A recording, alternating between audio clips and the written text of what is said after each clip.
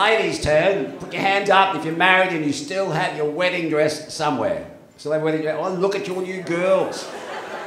How long? How many years have you been married? 40. 30, and you still got it. 20, and you still got it. I've married 38, and I've still got it. Oh, I haven't got it, it's not mine. My wife, it's under the bed, pink box with a pink ribbon. I see it for fucking years. I look at it and go, what the fuck's that doing there, right? I've never asked the question. Well, about 4 months ago, I did. I thought I'll ask, I'll find out why.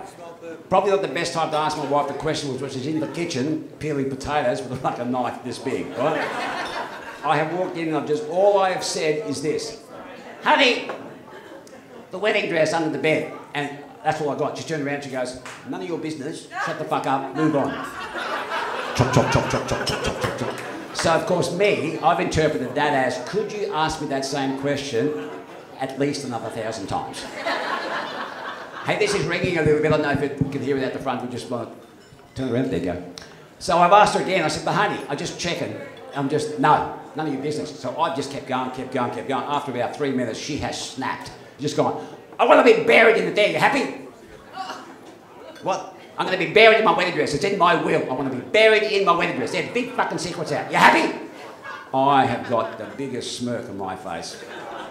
And I went, So what's so funny? I said, nothing. But unless you're planning of dying of some fucking amazing slimming disease, honey, we could be in deep shit.